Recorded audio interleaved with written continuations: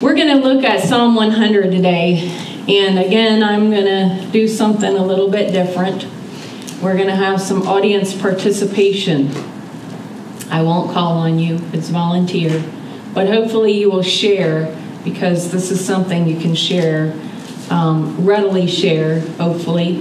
If you were watching a football game yesterday, how many of you stayed up for the Penn State game to the end? Oh, just one person. Wow. No, two did too. Oh, two. We didn't make it that long. I'm sure that there was some shouting and some yelling at the screen, right? In Psalm 100, we kind of have God's words to the psalmist here for giving thanks, but it's a fourfold list of things to do. You like checklists?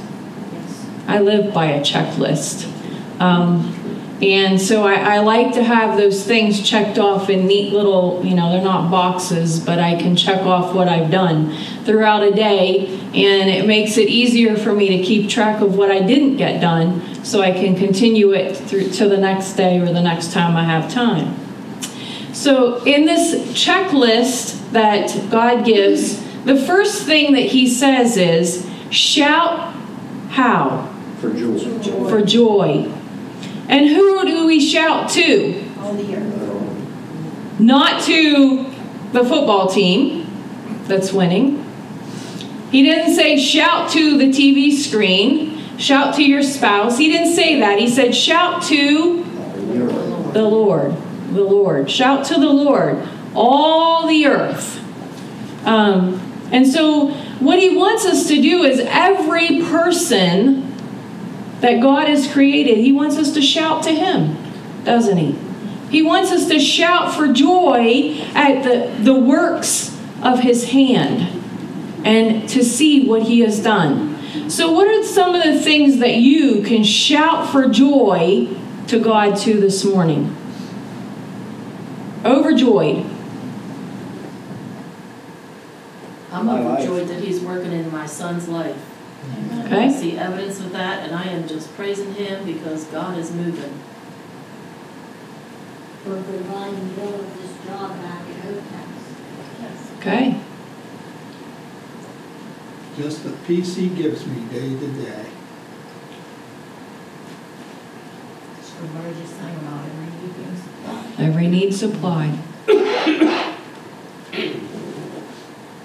Nobody else on this side shouting for joy? Through a rough week, there's so many things we wouldn't have time to. Say one. Give him praise. I give him praise because we got a check in the mail that we weren't even expecting. That was a blessing. That was truly from God, and it was a miracle. And he provides for us through everything that we're going through. These opening up doors, people are coming to us with right before we need it. It's just, the answer is there. We just have to keep trusting. So he knows the need before you even know the need. Yes, and that song, He Knows, that's been my theme this week. He knows. Anyone else have joy you want to shout about? His love. His love. I want to add one more to that. The fact that I can serve a risen Savior and he's in this world today. Amen. Amen. Nothing wrong with mixing Easter with Thanksgiving and Christmas, right? It all works. It all works. I'm thankful for his faithfulness, salvation. His promise.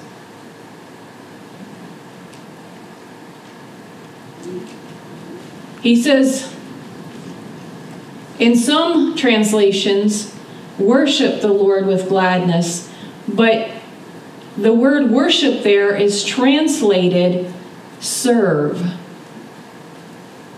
That's different, isn't it? Serve. Serve the Lord how? With gladness. So when he says serve the Lord with gladness, does he mean to go in and say, oh man, I got to do that job again? Oh, And so we, wonder about even our place of employment. This is awful. I don't like it. I don't want to have to be here. He said, serve the Lord with gladness. Gladness is like joy. How about that? Shout for joy. Serve the Lord with joy. So what do you think should be in our hearts and in our lives? Joy.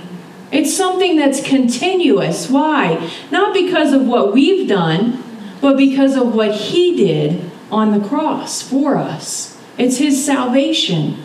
And in Matthew chapter 25, verses 30, 35 and 36, and then 40, Jesus says, when I was hungry, you fed me. This is serving.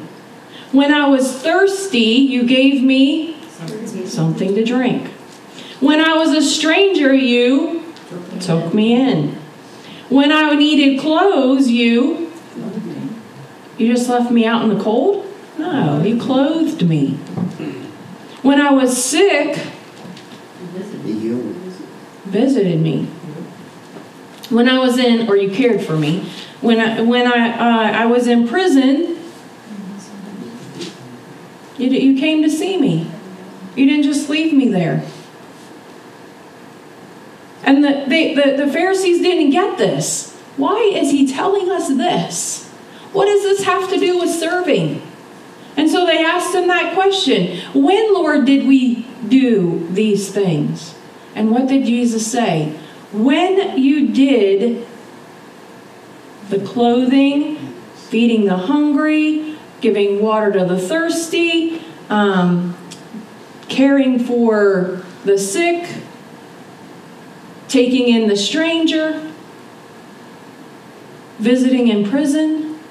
When you did these things, who did we do it to? Not ourselves. Who did we do it to? The least of these. You did it also to me, He said. When you've done all of these things, this is how you've served me joyfully, with joy. You see, it's not about all the kind of fancy stuff that we try to do sometimes, is it? It's about the small stuff that Jesus said. It's about the things of the heart that are driven here. And so when the psalmist says, serve the Lord with gladness and come before Him with joyful songs, how do we do that when we're serving people in these capacities? What happens? What happens to us? We're blessed. I don't know about you, but I'll tell you, when you spend time with people who have less than you, and you think you're poor, and you see someone who has even less than you, it makes you go, wow, it's not so bad in my court. When I spent 6 weeks in Haiti, I came home a changed person at 20 years old. God did something in my heart, and I've never forgotten what it was like. When I was growing up, I didn't have to use an outhouse. We had an inside toilet in our house. Every place we lived, we were blessed. 6 weeks in Haiti, I used the outside house.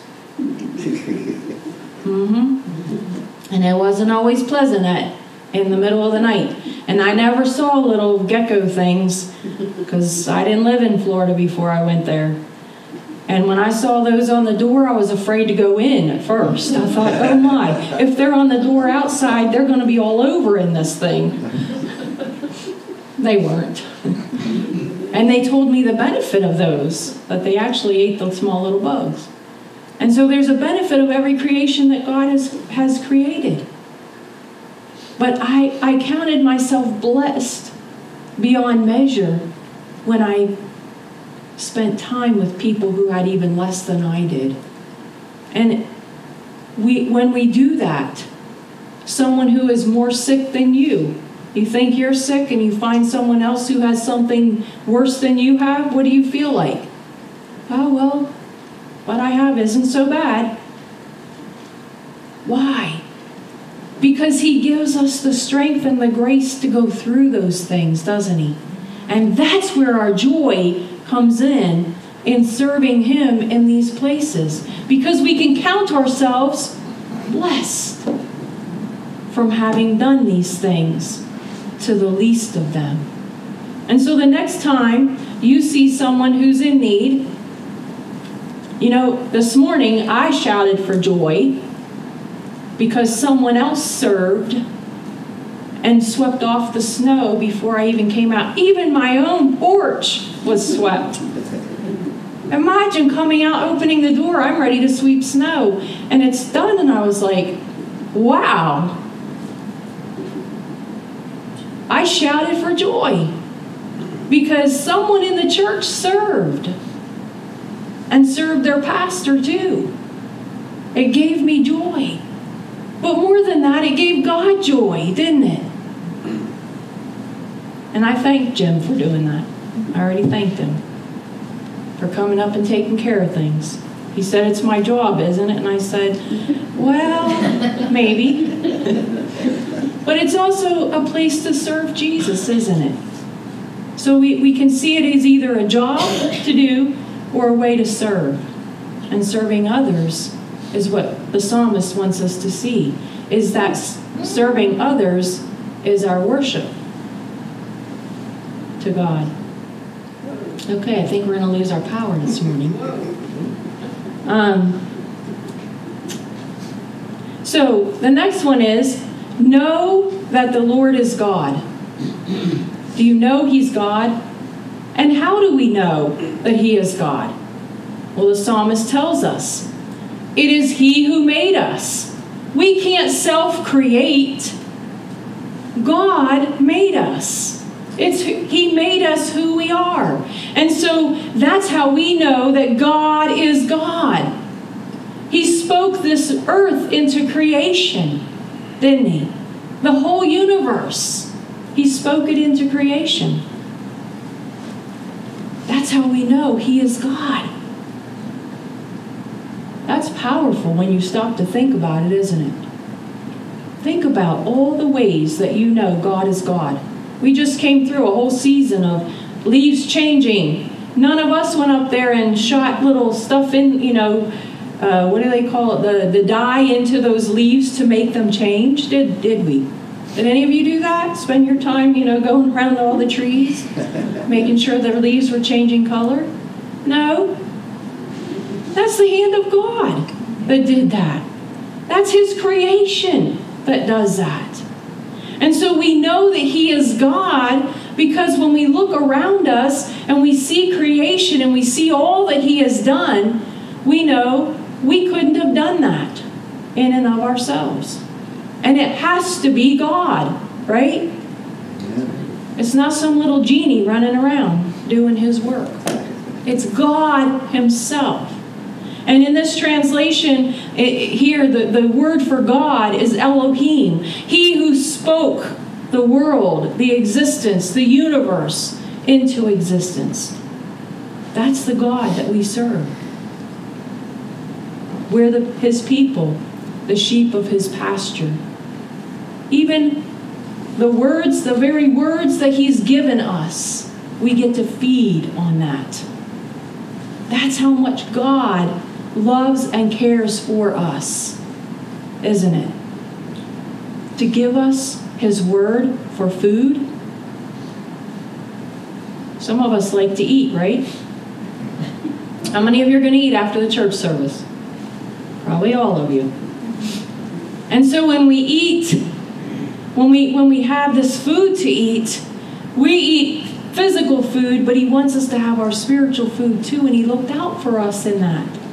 He said, I want you to have this food so that you won't be hungry, spiritually hungry. You can just keep feeding and keep feeding. Isn't that beautiful?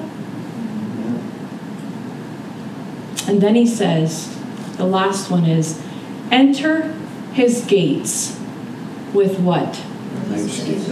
Thanksgiving. Enter His gates with thanksgiving. We should always have something on our lips that we can thank Him for. We enter His gates, enter His His sanctuary, enter His heavens, enter His presence. That's how those are translated. Enter his presence with praise, with thanksgiving, and give thanks to who? Him. Give praise and praise his great name.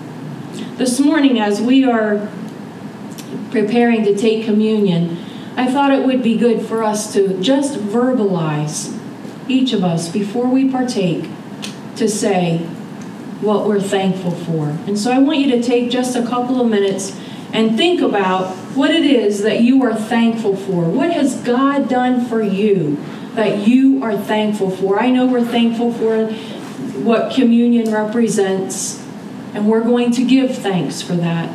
But outside of that, what are you thankful for? What do you look to God and you say, without you, this would never have taken place in my life. Or without your provision. Peggy sang this morning, he's all I need. He is. He's all we need.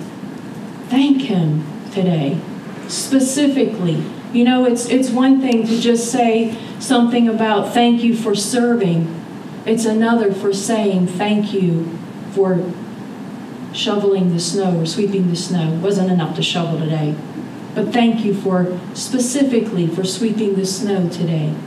Thank you for spreading the salt and the ice melt today so that others could come in without stepping on ice. You see, when we're specific about that thanks, God knows even the smallest thing that he's done for us is meaningful to us. And I think it helps us to corporately, when we share those things, we're sharing in praise and adoration of what God's done for us. And so we give him thanks, right? And we need to hear one another give him thanks for what he's done for us, because he's done a marvelous work among us, hasn't he? Would you agree with that? Amen. He's done great things and mighty things. And so I want you to just take a couple of minutes to think about something that you can give him thanks for today. Jesus, we thank you for coming to this earth on our behalf as our Savior. And as we enter this time of giving thanks for your body and your blood that was given for us, for our salvation,